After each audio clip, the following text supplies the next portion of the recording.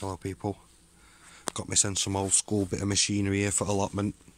Paid 60 quid for it. It's from the 1960s, 1961 they started making these. It's a Howard 200. I like my old school machinery because it's relatively simple and it don't fucking break as easy as the shit that they make today. So obviously the task for me today is to try and get it up and running. I'll show you a little bit of what it's about. I found the belt pretty interesting, like the linked belt. That's pretty cool.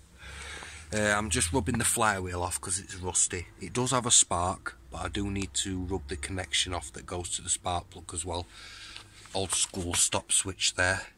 It's basically just spring loaded switch to earth the spark plug out. Like I say, old school fucking mechanics, this thing. It's got self-drive as well. One-wheel drive, two-wheel drive.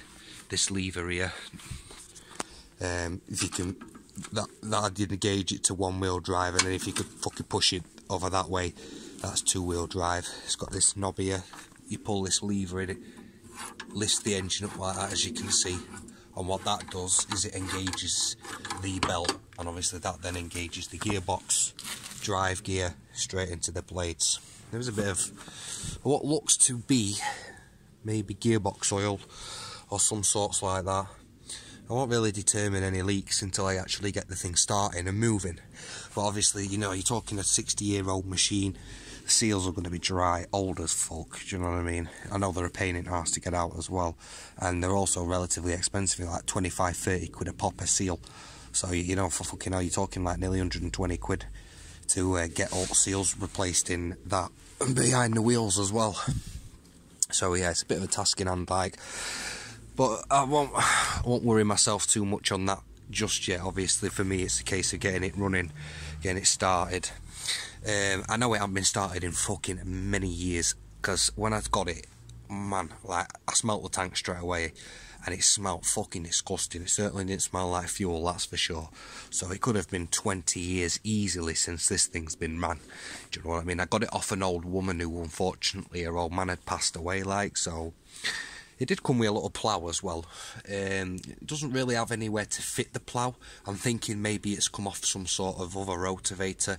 And I have had a look into maybe trying to fit it, and you can buy like this fucking hook thing that you can put on it to try and fit it. Whether it'd fit this small ass thing, I don't really know. I mean, it weighs a bit anyway. That's what you want with rotavators, something that weighs something, not these piss pot. Have you seen them little two-stroke fucking bag of bollocks that you see that it don't break soil up, man? It's basically, if you want finer soil, that's all it's good for. If you want to break soil up, this is the machine that you want, do you know what I mean? Well, like I said, I'm just going to rub this flywheel down. I'll show you a little after result of that. Put the casing back on. I am going to oil down the pull start cable because it is fucking dry, really dry and solid, do you know what I mean? Hard to pull out, so it's restricting quite a lot. So I'm going to, like I say, clean flywheel off, sort the pull start out. I may take the coil off, I don't know, it doesn't really look too bad, but I will clean the contact up there as well. The spark plug looks good as well. You always can determine how a thing was ran from the colour of the bottom of the spark plug. Usually you're looking for a brownie colour. That's the best thing, if we can get that like that there. You know, if it's whitey ash or really wet and black, you know, it's running wrong. Nice and brown is what you're looking for. So yeah, it's a little project. Hopefully I get it running, and I'm thinking of hiring it out to people on the allotment for 25 quid a day or something like that. Seems worth it. You know, it's compact as well, and well, like I say, it weighs a fucking ton. It's relatively heavy. So yeah, I'm just going to wipe the flywheel down now. Obviously it's never really going to come out the best, you know what I mean? When you look at that there, and then you look at that there, so, you know, it's not what you want, but we just want as much of that shite off as we possibly can. I'd like to show you this quickly as well. It is a oil filter that an air filter that takes oil, and it's called an oil bath air filter. And what it does is it pulls air in and it forces the air to go 180 degrees into a bath of oil. Obviously with a rotavator kicking up dust and dirt and shit like that, you know, that is basically what you want to catch, all that dirt and that dust. It has got a weird ass filter in it, possibly horsehair, I could be wrong. But if you're looking there, it's some hair of some kind, that. Can't be sure, but the guy was certainly old school who had the rotavator. And these are the main points you want to be rubbing off on the flywheel, because these are where the magnets are on the flywheel. This is when, once it meets the coil, that's when it'll spark. I just like to make sure that it's all rust free, you know how it is, but it's got to make sure I tidy these up.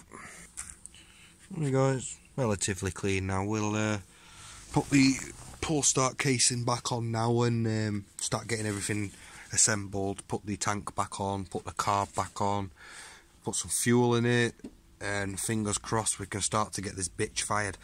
We may have a hopefully we can get some fuel in carb, because firing it from a drive carb could be a pain in the ass, so fingers crossed we can get this shit sorted. So with the pull start, try and grab hold of it and pull it out as much as I can. Lucky Jesus.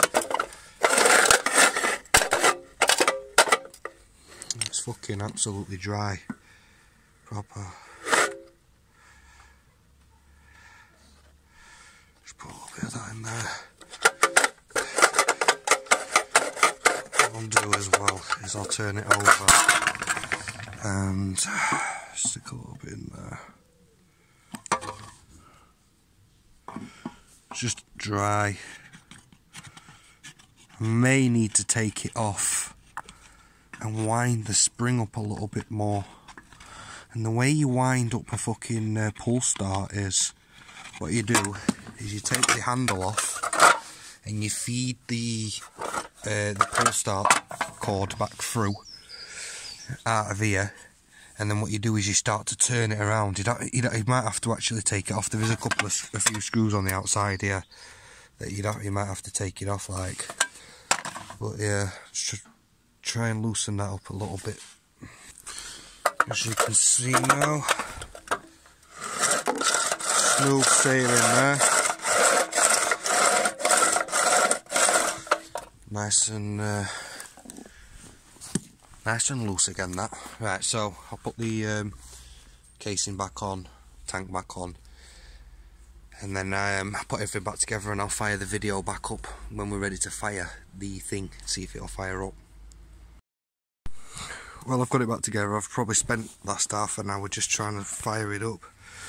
As you can see, we've got this exhaust here. It is, yeah, totally the wrong exhaust for this for this size engine anyway. Can't get it fired. I've chucked some fuel down the spark plug hole, which is what you do if you really want to see if an engine's firing. But I just don't think I'm getting a strong enough spark. I know there's a spark there because, again, I touched the spark plug and I got a shock. I don't know whether it's the spark plug or the coil wire or the coil or what. But for some reason, we ain't got a spark. Can you just hold that for me, mate? There, just hold it on. Yeah, that's it. So it's on there. I'll just show you now.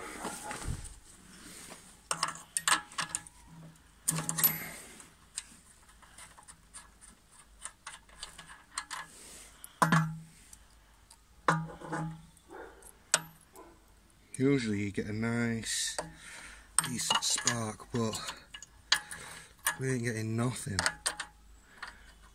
But the spark is there. I don't know if it's the coil or the actual spark plug. We'll try and find somewhere just to wedge it. There we go, that's perfect, right. Just turn it off.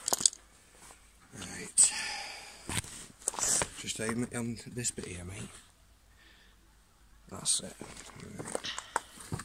You should, even on camera, you should be able to get a decent view. But it's absolutely...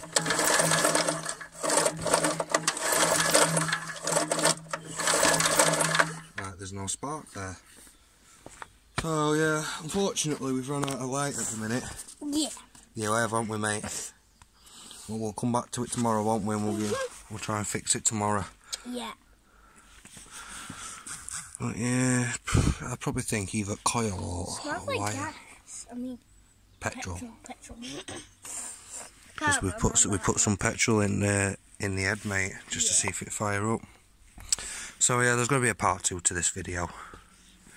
Try and get the beasts started up. Yeah. Catching a bit, people. Peace.